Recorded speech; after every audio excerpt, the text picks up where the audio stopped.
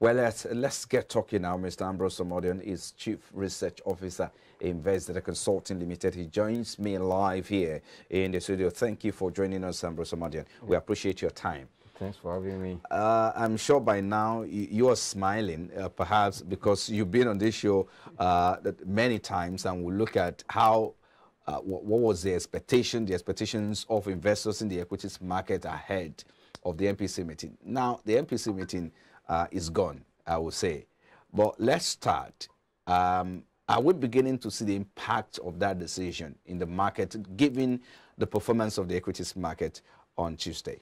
Yeah, actually, it's a reflection of the outcome of the decision of the committee voting to hike rate with almost 150 points in a stretch. I'll tell you, this has really kind of hit many investors in the market, because naturally it is CBN or Monetary that set the tone of interest, and when it is high, there are bound funds are bound to leave equity market to the fixed income market and all those treasury bill and all on that. But for me, I would say that the MPC committee just sacrifice economic growth on the altar of attracting foreign investors, at the same time managing the money bag policy system in Nigeria, because they are thinking that because of being pre-election year, yes, we have seen how much have been used for many Nigerians that are interested in most of the position politically used to buy the form alone, and more than almost 30 billion has come out from somewhere just because to get the form to participate. That means we expect this form liquidity to be. That is why personally I was thinking that it's too early for for the committee to vote for rate increase, because one, the economic recovery is still very fragile. Then if you are not sacrificing the economic recovery that you'll be preaching, that is where you want to normalize the supply and all that, because already what is happening in the economy is not because you have too much liquidity that is causing inflation. Inflation is cost push inflation because of high cost of energy and all those stuff. Now, if you are also increasing cost of fund, automatically you are open door for people to lose their job, because layout, many companies that cannot afford to take all this will start laying off, and that will not contribute to water. And at the same time, also you look at what state of the economy are we now. If you look at the recent GDP figure that was released for first quarter, we saw a decline. Your productivity as a nation is declining. Your interest rate is on the increase. Your inflation is on the increase. What are you trying to achieve? That's why I said at this stage of the economy, I say in economy we have almost 5 phases of the economy. We have the early expansion, mid expansion, and late expansion. We have the early contraction and late contraction. As we speak now, with what we saw yesterday, the increment, or the hike in the rate and the interest rate, inflation looking up, and the productivity from the GDP declining, we're already entering the last stage of expansion. That means at this stage, it is this stage of the investor where they should look at, because I tell you that in any situation there's always opportunity. So as to play safe. Yes, always opportunity for you to make money. Now that we're seeing inflation is on the rise, and the interest rate also in that direction. Productivity in terms of GDP is already down, because your industrial output, your national output is down. Because look at the GDP for Q1, we have a decline of about 0.87 point down from Q4, about 3.98 to 3.11. That means you can see if you are kind of sacrificing the economic growth and recovering, because if you really want to engage people, your economy will be doing well, doing activities will also that as a business expands, engage more people, that will also help you to also fight insecurity. But now on the altar of attracting a foreign investor, and also there's another good way, good opportunity in that angle. But at this time, I believe that we should wait to see the outcome of the primaries, and then in the second half of the year. But now moving from just a whole 150 points for me is so high. And also, if you want to trade the part of the global central bank that are really increasing rate, none of them has increased rate with 100 points. Highest was 50 points. 25, 20. I was thinking that especially the likes of the US, 50, which did this at 50 basis points. Yeah, if we have increased our own at 25 points, to watch and see, because as we speak now,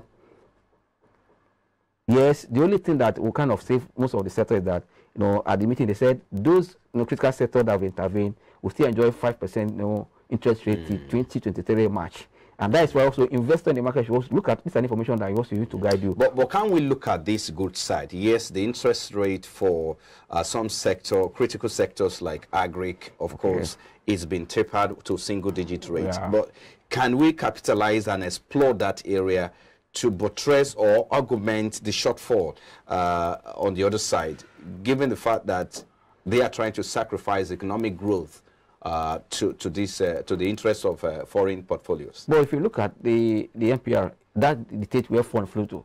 The one you have done is for that intervention you have done. This like I call it at the back, you are trying to make the economy work, but with the NPR, that is where every interest in Nigeria should tie to. Anything that means, now banks will be smiling, no matter how, because this also will help bank. The treasury will look up. Their interest, net interest income will look up, and all those stuff. But I believe that in any situation there is opportunity in the market. That's why I said investors in the market should not panic. This is what we're seeing now, just panic for the announcement and all those stuff. But I believe before now on Friday to normalize, because there's still opportunity. Because if at the end of the day, for me, inflation will come and will cross 17 or almost to 18, again, all those fixed income instruments already are already in real negative return. When I mean that negative return already for them, or if it also increase to 18, it's a threat. Right. But in equity, there are some stocks or some companies you can use to hedge inflation, because those companies are also successfully push their price towards to the consumers, and that will impact the but if you look at, for me, I believe that is what investors should look at. Don't allow the hike to push out of position. But if you are in profit, I will say you should not cash your profit out. But if you're in a position, just wait, not just selling and coming back, because I believe that with time it will normalize.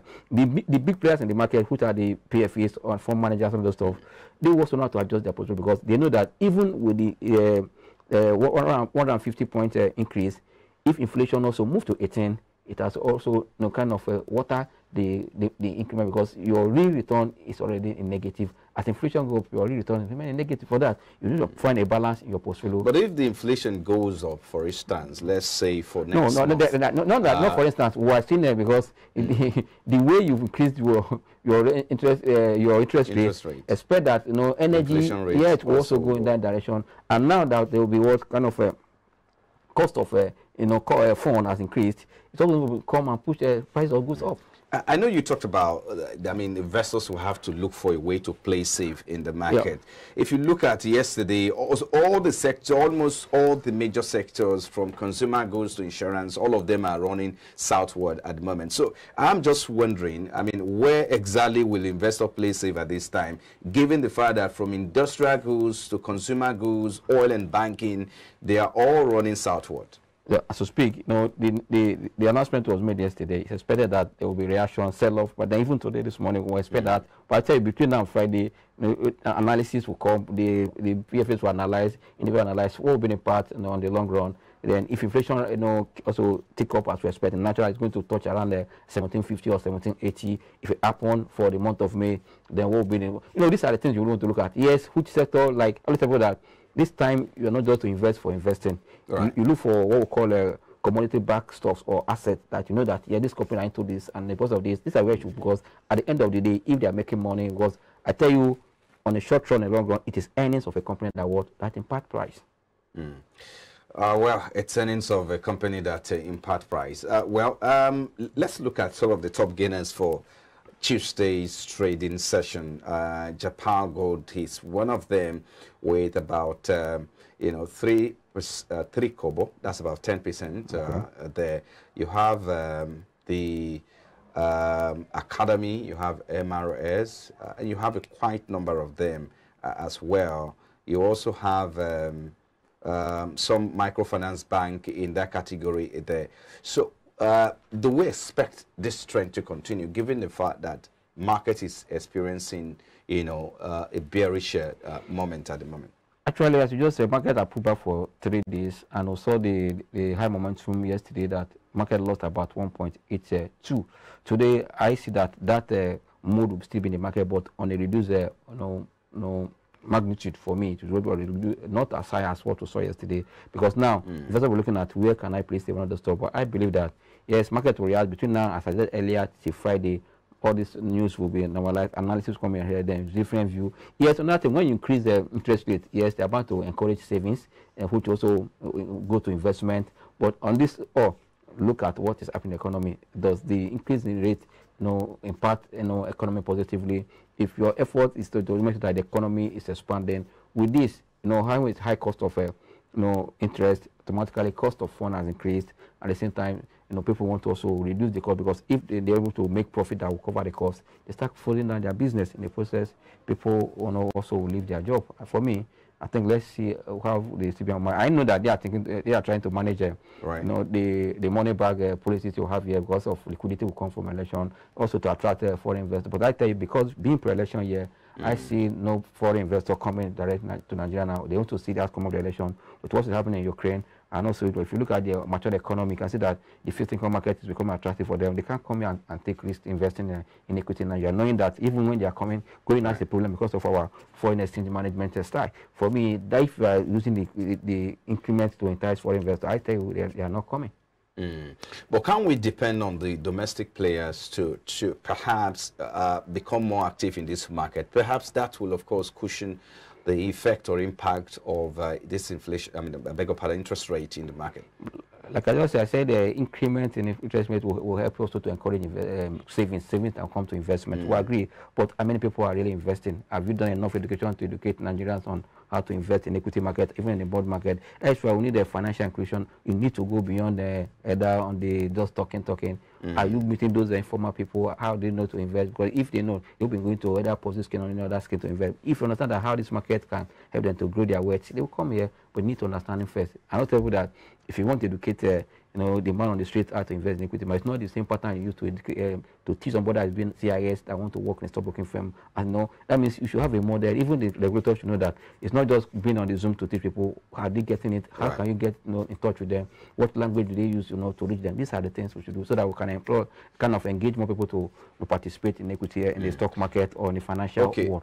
Give us your live chart, perhaps the direction for the market for today. For instance, Guinness was in the red with about 9 naira 80 kobo lost yesterday. Global Spectrum was also in the red as well. We've seen that that stock on the Guinness chart in recent time, but back in the red yesterday. You have Mansard, Charm, Very Capital also in the red yesterday. So what is likely to happen? Take us through the technical analysis for today. For me, for the market, let's start from the general market. If you look at the general market, I will tell you that the chart is saying the market is still on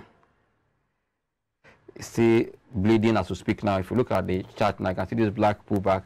Market has come below the T line, which I tell you that T line is a very strong line. Once market is below T line, it tells you that market has confirmed another decline stage. That means market have entered the decline phase of the market. Like we tell you that market has a 4 phase: the accumulation phase, markup phase, distribution, and decline. Now the market is in decline. For you as an investor, you need to wait to see where the market will form a strong support level. You cannot jump in. But market is still pulling back. You can see the black candlestick here. Bull one. This is really a bear situation yesterday, and it has lasted for 3 days. You can see, and also market has tested this as high as 53, 7 or something before pulling back, and market is already below 52,000 mark. For me, it's a time for investors to be very careful because market is already correcting, pulling back. Wait to see a strong support level before you can jump in. But use this opportunity also to take advantage of the market. If you're in profit, sell off now and wait to find a good entry. As you just said, let's look at what happened in Guinness. Look at Guinness start yesterday. Guinness also in a red situation, pullback, profit taking hit the stock, lost almost 10%. And this is a stock that have rallied to push. If you can see the candle, you can see the height of appreciation. For me, it's not bad that people are taking profit, but you that want to trade the stock, watch also exactly what will be the right place for you to jump in. Because I'll tell you that you don't catch a fallen knife because it will wound you. Wait for the knife to land first before you take position. That means now the market is pulling back, wait for the market to find a support level, and then you cannot jump in.